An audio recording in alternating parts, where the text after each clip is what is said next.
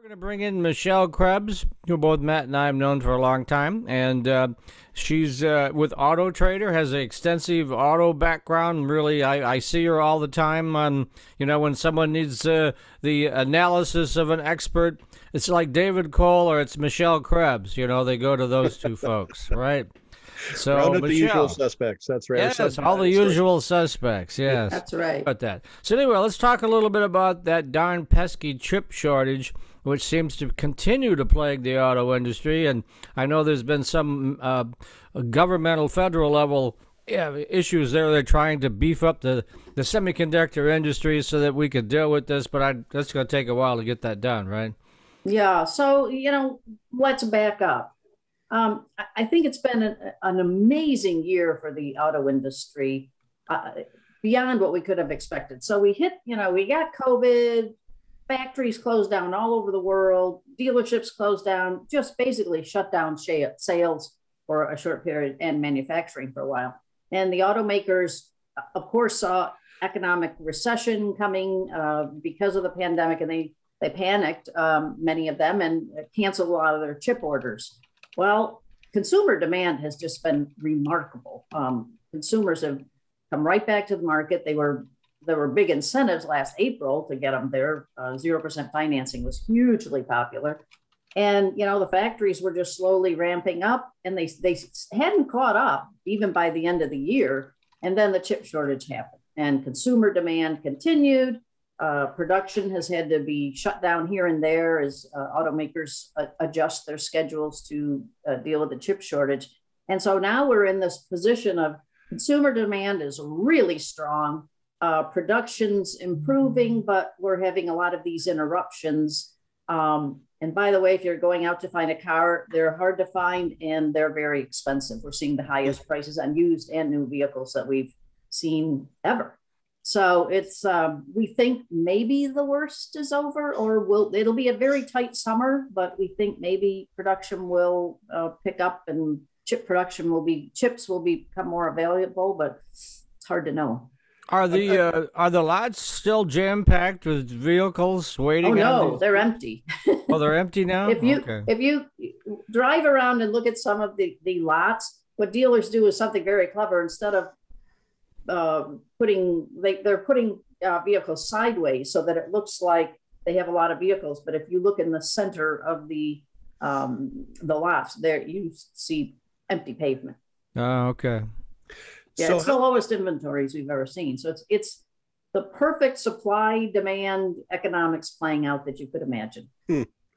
So how many? I mean, what caused the chip shortage, and what are chips used for in cars? I think a lot of people don't understand just how computerized everything is on a car now. Everything. I mean, there are chips used in the engine control system that controls your, the fuel that goes into the vehicle, and then of course there's all the features that we have on, your all the comfort features, the infotainment systems. I think I've read that there's about, on a luxury car, there might be 150 chips per vehicle.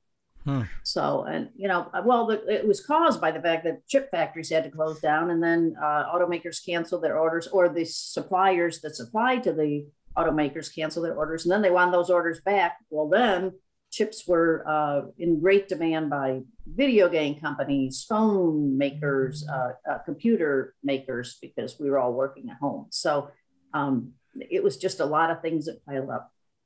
I believe the feds have earmarked some money to go into rebuilding the semiconductor industry in the States. Can you tell us a little bit about that? Yes, so $52 billion has been approved to boost production. Part of the problem is we don't produce chips here, very, very few. And so you're going to see a lot of vying for position by municipalities to get chip plants. There are a couple being built in Arizona. There's one being built in Texas, but it's going to take time for those to be built and get back online. Taiwan is the biggest maker of chips. And then EVs, we want to talk about those. Seems like everybody is building an EV. We just had the F-150 EV, a little on the pricey side for the average Joe, around 40 grand starting out. But what do you think of it? Well, I think the Ford Lightning, the electric F-150 is very smart. Actually, $40,000 isn't so much for a truck. The average F-150 costs $50,000. It doesn't take much to get I to don't know. 70. I don't know if you've gone on the configurator and built and priced one lately, but I was looking at a Ram diesel truck and it was like $55,000, Right. and that was only okay equipped. Right. I mean, right. wow. Yeah, the average price of a Ram is around $50,000. So yeah, so every automaker has an electric vehicle strategy. We're seeing some of those accelerated because there's hope that the Biden infrastructure proposal will get through, and that includes the building of 500,000 EV chargers across the country. And the charging issue is one of the big obstacles to people buying EVs. So we're seeing more and more come to market. They tend to still be a little pricey, and that's another obstacle. But there have been some proposals made to offer some tax credits, particularly to middle-class Americans, not just rich people who can afford the fancy EVs. So yeah, and the other issue, I don't know how that will go. The other issue is range. I mean, yes. They don't really have that much range, do they? 150 well, they're miles, getting way miles? better. I mean, but you pay for that. So there are some that I think it's the mini EV that has about it's the lowest priced one. It has, I think, 100 and some miles of range, but they're getting up in the 300 mile and pushing, knocking on the door of 400,000 mile range. You just pay more for that range. But if you have a charging infrastructure, a fast charging infrastructure, the range becomes less of an issue. Yeah. They're just not practical for cross-country trips or very Not long yet. trips. I mean, yet. if you're going to do short trips or commuting, you're okay with that. But that's where I like the hybrids, because when they ran out of electricity, they switched over to gas, and then they could keep going. But those are really out of favor now. You don't hear much about those. Oh, no, that's not true. They're actually selling very, very well. Oh, they are? Okay. Yes, all right. hybrids are selling very well. And so how do you think the Ford Maverick's going to do? Oh, I think it's going to do really well. And because I think it's an interesting package. It's an interesting price point. For those that don't know, it's a small pickup truck that is supposed to start at $20,000. And its standard powertrain is a hybrid. You can order a gas only separately. But I think that was a really smart move. And Ford's doing, hybrids across the line. Toyota's doing Toyota RAV4 hybrid. You can't keep in stock. So it's they've done really well. Yeah. 25% of Toyota's sales are now electrified vehicles, which is mostly hybrids. Interesting. And then there's the connected vehicles or automated vehicles. All those sort of, everything is technical these days. How are they doing? And takes a lot of chips. Yes. So, it was interesting during the pandemic, things kind of quieted down for autonomous vehicles. And I think we're starting to see that gear up again. General Motors is doing a lot of work in San Francisco with its cruise automation on a shuttle called the Origin. Honda's a partner, so that's going on. Waymo still probably way out in front. They're doing, they have operations where you can catch a ride in a Waymo out in Phoenix. We're seeing a lot of focus on moving goods. I think that was one of the big lessons from COVID. And we're seeing a lot of activity in autonomous driving in like trucks, long haul trucks, that kind of thing. I think it's going to be more fleets than at least initially. You're not going to have one in your garage probably anytime soon.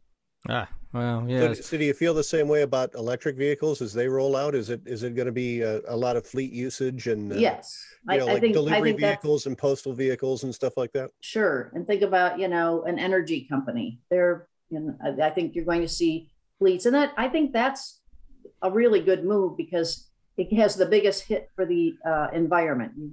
You're first of all, you're selling to one person a whole lot of vehicles instead of selling one at a time. And, you're improving the environment in a big bang like that. I know Amazon's committed to buying 100,000 electric, whatever you want to call them, shuttle devices. I mean, you see them all over the place. Different sizes, the little ones, the big ones. But they're committed to buy 100,000 of those electric ones. Yeah, and a lot of other companies are committing to that too. Just Amazon has a lot of obvious vehicles. So. Right. I think that's the way that they that will get the numbers up in that way. And I think you will learn a lot, because in a fleet environment, it's a predictable pattern. You can plan your charging. So I think we'll learn a lot from that. Yeah. Is the grid ready for this? Well, that's another question. I'm not an energy expert, but I think they're preparing. I mean, I hear a lot of, preparation, and it isn't all going to happen overnight. I think there's a little bit of exuberance that, oh, this is going to happen overnight. No, it's going to take some time. I mean, I think the predictions are in the US, especially, we lag Europe and China, but, it may be 10% of all vehicle sales by 2030-ish. So the last few minutes we have left, what other big trends out there do you see that we should be talking about or be aware of, Ashley? Well, I saw there's like the short term, what's the market going to do? Are consumers going to, just say, forget it, I can't find the vehicle I want, and not buy anything right now? And how does that affect overall sales? And then there are the long-term things like EVs and AVs. I do think there's, change that's coming in the retailing world. We've moved to much more of a digital retailing model, where you can do much of the buying online, and then the dealership is where you go pick it up or test drive it or whatever. And even during COVID, those happened at your house, the delivery and that kind of thing. So we're going to see some changes in that. And I think EVs will drive a lot of that change. So do you think with all the changes the pandemic has wrought, it will ever go back to what it was pre-pandemic? I don't think so, because it was headed all this way to begin with. We do a study every year called Car Buyer Journey, and we ask consumers, what's your experience buying a car? And they kept telling us for years, we want to do the financing online. We want to do, the shopping and the ordering online. We want to do as much of the process as we can online. We want to spend our time at the dealership in a different way, test driving, getting to know the vehicle. So they got what they wanted during COVID. And by the way, dealers found out that it was much more efficient to sell that way and much more profitable. So I don't think we're going back. Yeah. Well, then any of us that have ever walked onto a dealer's lot and been pounced on immediately, I don't think anybody likes that part, right? No, they don't. When your whole thing is commission sales, that's what they do, right? So you got to do. And we may see some change in that. Who knows? The way people are paid. There's been a lot of talk about that. There's major staffing shortages at dealerships right now. We just did a study on that, so some of that may have to change.